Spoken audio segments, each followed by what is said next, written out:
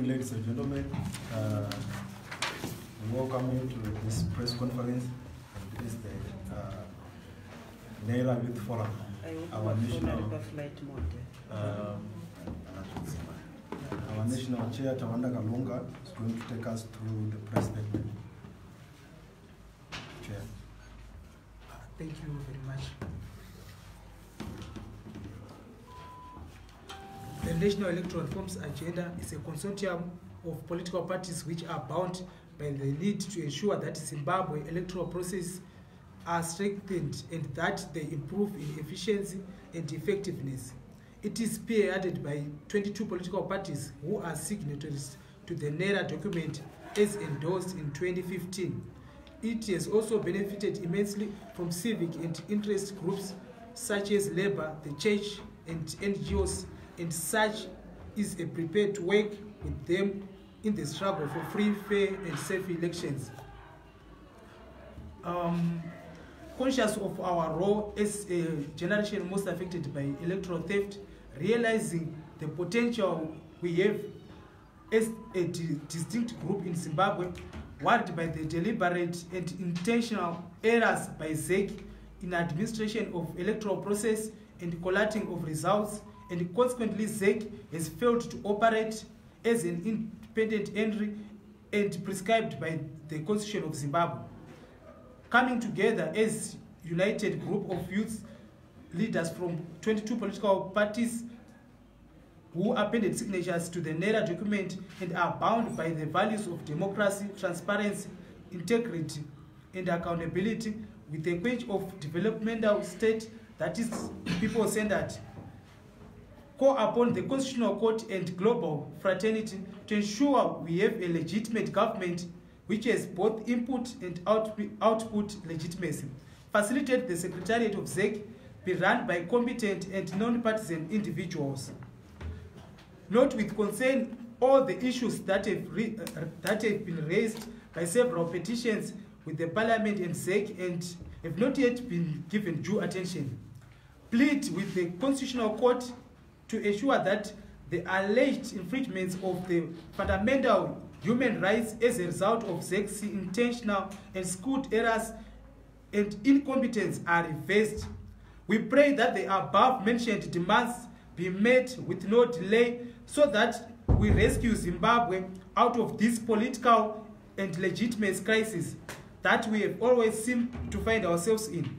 Failure to achieve this, the NERA Youth Forum will mobilize the young people of this country to take it upon themselves to rescue this country from the political, economic, and legitimate crisis by any means possible. We will be implementing our endgame strategy, which intends to ensure that we do not slide back into suppression of people's basic rights. Thank you. I'll give our organizer, Comrade Chinopisa, to take it from here. Thank you very much, Comrade Chairman.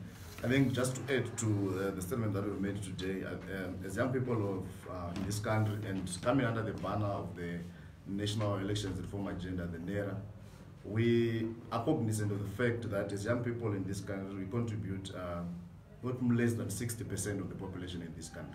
And therefore, whatever happens in this country is a direct bearing in our welfare as young people. So we are also conscious of the fact that tomorrow the Constitutional Court is sitting to hear a petition put forward by the MDC Alliance with regards to the bungling that happened, that was done by ZEC. We have confidence that our judiciary will be able to deal with this matter in the best possible manner that is possible. But we are, however, conscious of the fact that there are individuals within the state machinery that have been pushing to make sure that the will of the people is subverted and the will of the people is not realized. So we are not limiting ourselves as young people to the outcome of the court on Wednesday or whatever date that is going to come. We fully respect the Constitutional Court and want to give them the benefit of doubt. But however, as young people, we reserve the right to liberate ourselves. We reserve the right to make sure that as young people, our concerns and demands are met and realized. We will not accept a situation where our future is going to be stolen simply because there are people in this country who believe that they are the ones who are supposed to be ruling this country forever. We know that President Chamisa won this election, and we are only waiting for the Constitutional Court to rule in that manner. But however, if it happens that the Constitutional Court does not make or does not respect the will of the people by ensuring that President Chamisa is put as president of this country, we reserve the right as the young people of this country to make sure that we have a lot of things within our capacity, we have a lot of avenues within our capacity as young people to say we are not going to allow ourselves to have another 5 more years of suffering. We're not going to continue to have another 5 more years of ensuring that the people of Zimbabwe do not have, their will is not respected. So basically, we are coming here today as young people of this country to say we will be patient with the court and as far as their upholding of the people's will is concerned. But want to also make it clear and make a clear statement that we are worried as young people about the continued militarization in this country. We appeal to the regional bodies, we appeal to SADC, we appeal to the international community to deal with the issues of the military in this country once and for all. We have heard from Grapevine that President Mnangagwa had accepted defeat.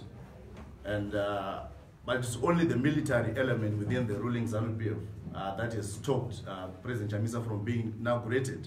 So we are appealing to the international community to also be decisive with the military in this country, to make sure that the military does not continue to, and when I talk of the military factor, I'm not talking of the serving generals, I'm not talking of Comrade Philip Valerio Svanda, who we have confidence in, but we're talking of the remnants of the military that came post the November 2017 coup.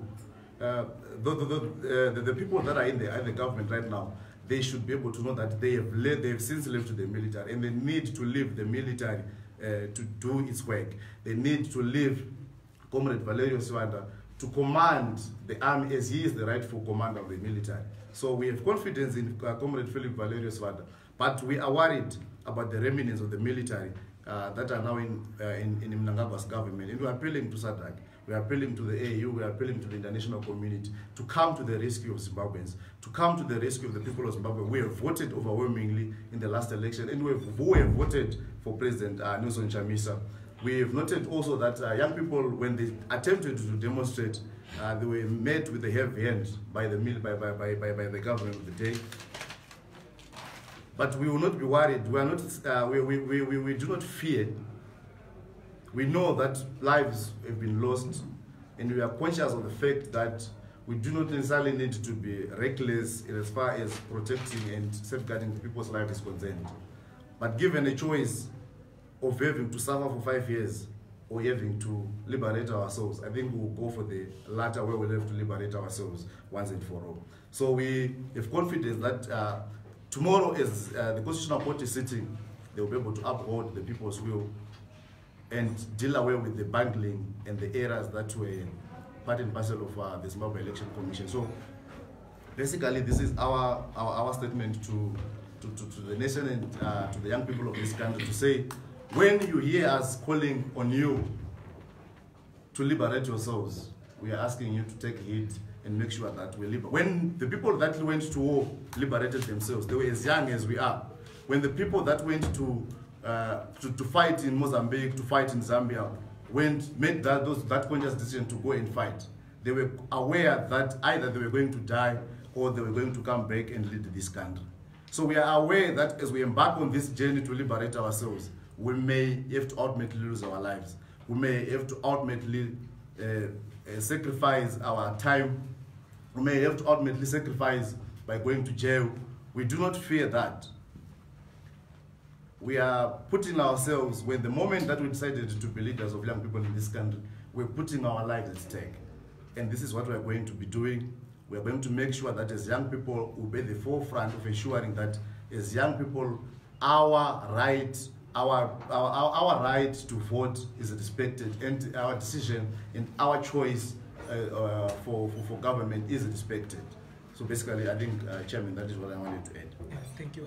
We're going to take questions led by our chairperson for Information and Publicity, Office Mkari, and the panel, which also include our Secretary General, Tatenda Chikwada, our coordinator, Lawrence Tempeza, Gladys Sewe, Gender Rape, and Deputy Chair, Rosi Nyamtanda, who also help to answer the questions to you, Chair. All right, we open the floor for questions. Take 3 questions first, then we allow the panel to respond, and we take other questions. Yes. I have 2 questions. My name is Lucy Yassini. The first one, you're saying you're going to mobilize the youth. The first one, you're saying you're going to mobilize the youth. Again, if the ruling that comes out tomorrow is not in favor of what you believe should be, is that not incitement? Number one. Then the second question is, you are calling on the international community, SADC, AU, and the other international bodies to assist Zimbabwe in this constitutional stalemate, as well as addressing Zimbabwean issue. We've had instances, 2008, 2013, and up to today, where you are the same people who have been complaining that SADC and AU are toothless dogs. How so now we are inviting them to come and assist? Oh, I've never said that SADC is a toothless dog. No, not you specifically, yeah. but So as opposition. I will limit myself to what I believe in. And the situation that we are faced with at the moment, as far as we are concerned as young people of this country, is that we need the cooperation of everybody. You see, when you look at the military junta that we have in this country as a government, they have attempted to portray themselves as people that are reforming, or that are on the route to reform. And I think as Zimbabweans, we've done everything that we're supposed to do within our means, which is to vote. And we voted overwhelmingly for President Chamisa. And when the military steps in to stop the people's will from prevailing, where else should we turn to? Our struggle has never been a violent struggle. Our struggle remains a very peaceful struggle. And the reason why we are calling upon this board is for them to realize that the continued enjoyment of peace in this country rests on their ability to be able to intervene and solve the crisis at hand. This is a difficult problem to solve. Zimbabweans alone cannot be able to solve this military factor. We have not had a direct military interference in the running of this country. Mugabe was using the military before, but it was not as they are being used today. We actually have most of the people that were in the military now serving in government. So this is a unique case that would require each and every individual and each and every body to come in on board and then be able to assist the people of Zimbabwe. So we are calling upon them because at the end of the day, the lives of the people of Zimbabwe, the lives of Zimbabweans matter. The peace that we have in this country matters, and also the economic stability of this country matters. There's no way the political legitimacy in this country can be solved without necessarily involving SADC, without necessarily involving AU, and without necessarily involving the international community. This is a cry. If they fail to hit our cry for them to intervene, then so be it. On the issue of incitement, we are not inciting anyone. We are simply saying that as young people, we have made a decision that we want President Chamisa to be the leader of this country. And we made a decision, but we went further to vote for him. And all we are asking for is for the powers that be to give us a chance to live normal lives as young people in this country, to give us a chance to get jobs, to give us a chance to enjoy. We live only once. And we are appealing to everybody, that we are appealing to Mnangagwa. We know for a fact that Mnangagwa understands and accepts that he lost in this election. And why can't he not just let it go? So it's not incitement. We will not incite anyone. But we are saying we have the powers as young people. If we voted, why can we not just again show it by show our force, show our strength by demonstrating as an example, show our force by praying, show our force by going all over the place, going all over the country, showing that as young people, we do not accept this government, we do not accept Mnangagwa as the leader of this country. in addition to that, we said we are not limiting ourselves to the outcome of the court.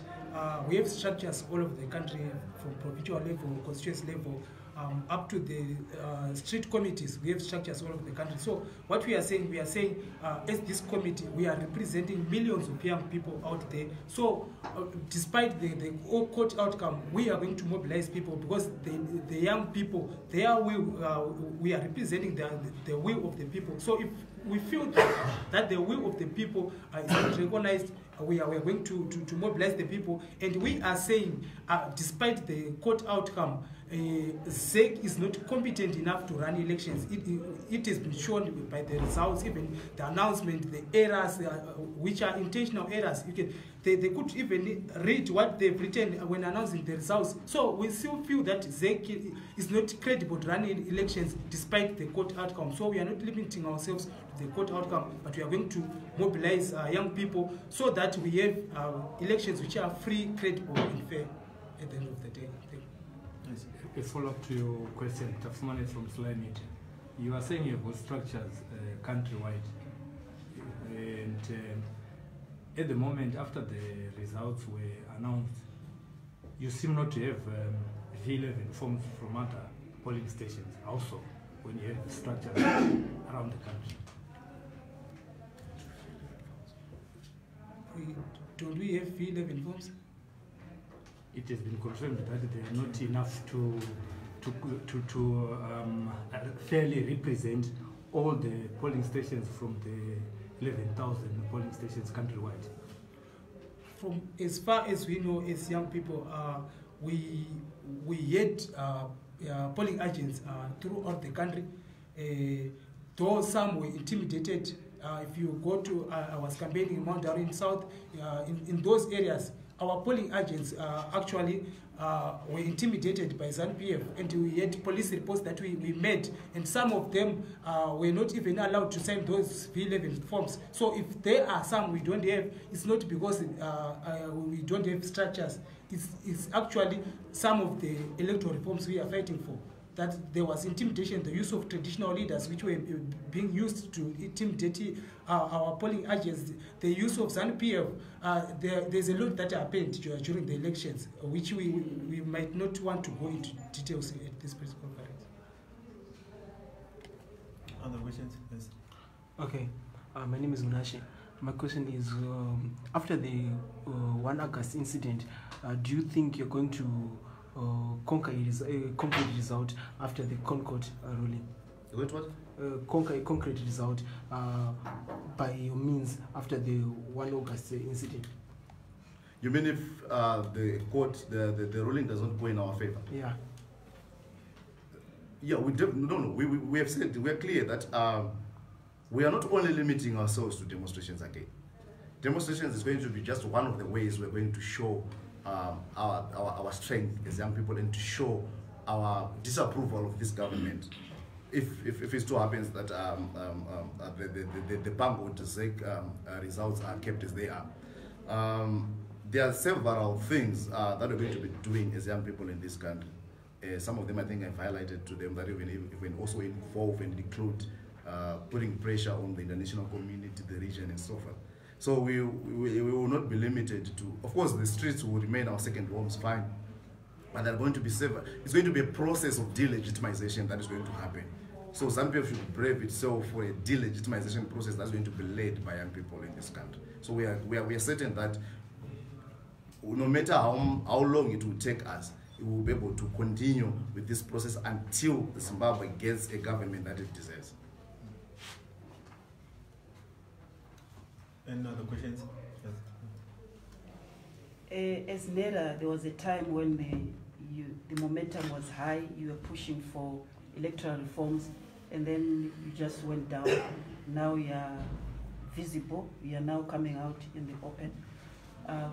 Why have you been so quiet? Because there are certain quarters out there that believe you are a reactionary organization.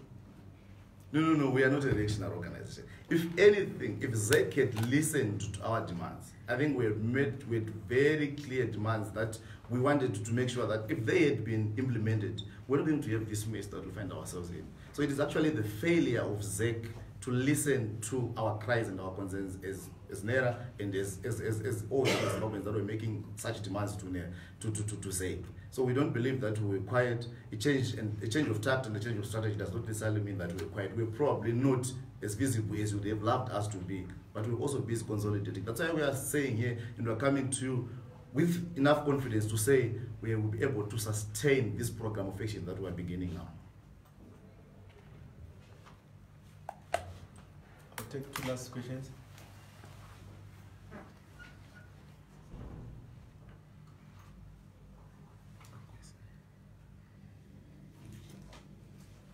Yes, this one.